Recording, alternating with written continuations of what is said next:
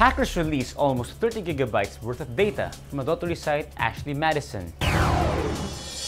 Uber in the Philippines complies with government regulations. Android names its new operating system Marshmallow.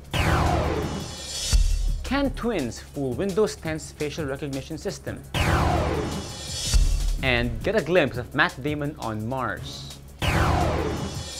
Change is everywhere. Inventions, innovations, gadgets, the internet. Science and technology is redefining the way we live. Rappler brings you the frontline news in this brave new world. Hi, I'm Matthew Ang. Hackers release almost 30 gigabytes worth of data from adultery site Ashley Madison a month after a security breach. The hackers dumped the data on the dark web. The first batch of 10 gigabytes worth of data was released Wednesday, and the second batch at 20 gigabytes Thursday. The files contain account details, including names, addresses, phone numbers, and payment transactions dating back to 2007. Data mappers plotted the locations of Ashley Madison users around the world, and the Philippines is among the areas with a high count of male clients. The data leak already exposed celebrities, including TV personality and family values advocate Josh Duggar. In a statement, he said he was, quote, the biggest hypocrite ever. In the Philippines, ride-sharing service Uber gets accredited by the Land Transportation Franchising and Regulatory Board. Uber filed for accreditation at the last minute after LTFRB warned that partner vehicles need permits to operate. Its rival GrabCar was accredited in July. In May, the LTFRB and the Transportation Department issued guidelines for companies offering online private vehicle booking services. Partner vehicles need to secure a certificate of public convenience. If not, unregistered private cars operating as public utility vehicles will be fined 200,000 pesos or $4,300 and impounded for 3 months. M is for Marshmallow. Google's Android team on Monday said it's officially calling the latest version of its operating system Android Marshmallow.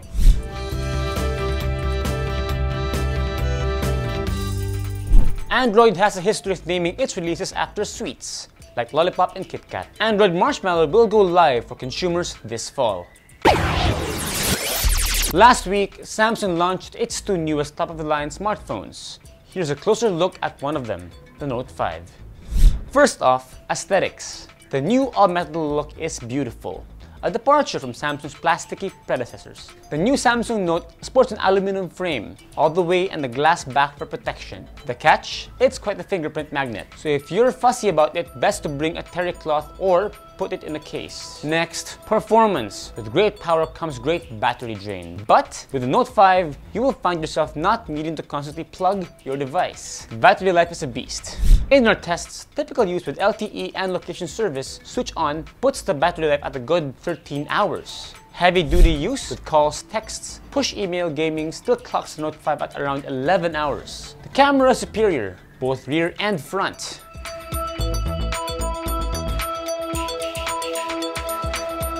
No grainy selfies for the Note 5. One more interesting update is the S Pen's ability to write notes even when the phone is locked. Just get the S Pen with its new spring-loaded mechanism and use your Note 5 as, well, a notepad. Your notes are saved automatically once you're done. Twins may fool man, but they cannot fool machine. Windows 10's biometric security sensors, Intel's RealSense 3D camera technology, can't tell one twin from another. Mashable reports online news site The Australian conducted an experiment, putting 6 sets of identical twins in front of Windows 10 machines. Only one twin would register his or her face with the Windows 10 system equipped with RealSense. The next step was to see if the unregistered twin could use his or her face to register on the sibling's account. How did Windows 10 do? It passed. RealSense is a combination of 3 image technologies: a regular camera, an infrared camera, and an infrared laser projector. The combination of the 3 lets Windows 10 see the world more like humans do. Microsoft claimed the 1 in 100,000 false accept rate for the RealSense. RPG classic Final Fantasy VII is now available on iOS. The game was first released in 1997 on the Sony PlayStation and became a worldwide hit. We got our hands on the game and note some key differences. The app is very large at 1.36 gigabytes and will need about 4 gigabytes of free space to function properly. You can't skip the introduction because the controls do not surface until the menu appears. The controls look different. The iOS version's selection buttons are X, Y, B, and A, while the PlayStation's controllers are marked X, square, triangle, and circle. Touch controls also overlap the blank area, making it cumbersome for those with large fingers. Graphics are clear enough, and music is as you remember it. A small option on the screen allows you to switch between analog and directional buttons. In analog mode, the touchscreen allows you to literally touch anywhere to make cloud move. But it's tricky and takes a while to get used to. Save points still apply, but if you exit the app to answer a call or check your email, you will still be able to resume your game as if you just hit pause. What is the significance of Instagram opening its application program interface to advertisers? Bigger than it seems. Recode reports the new API can boost Instagram's yearly mobile revenue from $595 million to $2.8 billion by 2017. If Instagram plays its cards right, it could leave Twitter and Google in the dust. But will opening Instagram's API to marketers turn off its dedicated users? The rollout will be slow, with Instagram hoping to avoid the backlash that other platforms experienced. Users will have the option on clicking Hide This on unwanted ads, which will lay the groundwork for a more refined targeting by advertisers. Meanwhile on Twitter, things aren't looking so rosy.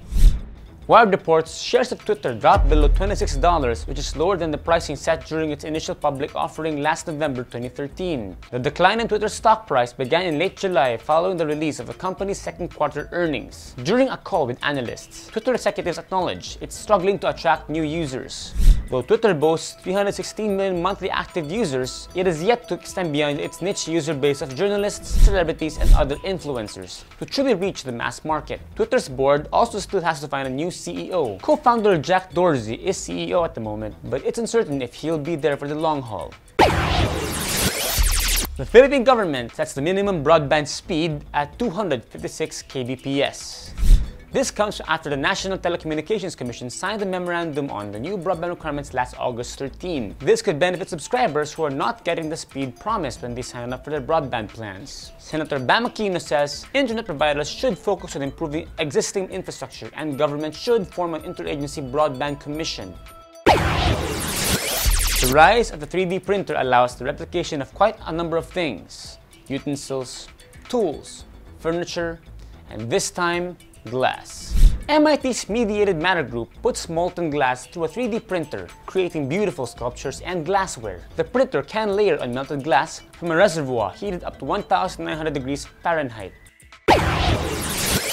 Press S for space. Canadian company Thought Technology wants to build a tower that would allow astronauts to take an elevator partway into orbit.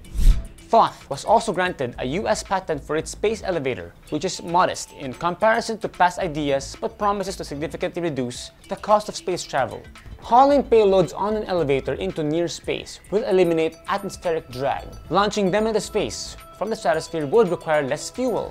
Thoth estimates this will reduce the cost of spaceflight by 1/3. The firm envisions building a 20-kilometer or 12-mile-high tower, the platform at the top for launching payloads, tourism, observation, scientific research, and communications. It will be made of pressurized stacked cells. The tower would be 20 times higher than Dubai's Burj Khalifa, currently the world's tallest building that soars 830 meters or 2,723 feet into the sky. And before we go, here's the trailer of The Martian starring Matt Damon. This will come as quite a shock to my crewmates and to NASA. And to the entire world. But I'm still alive. Surprise! In this film, Damon is an astronaut stranded alone on the Red Planet. He gets some serious work done, but will he make it out alive? That's SciTech4u, a fun rundown of the nerdiest, smartest science and technology events and breakthroughs in the planet. This is Matthew Ang. See you next week.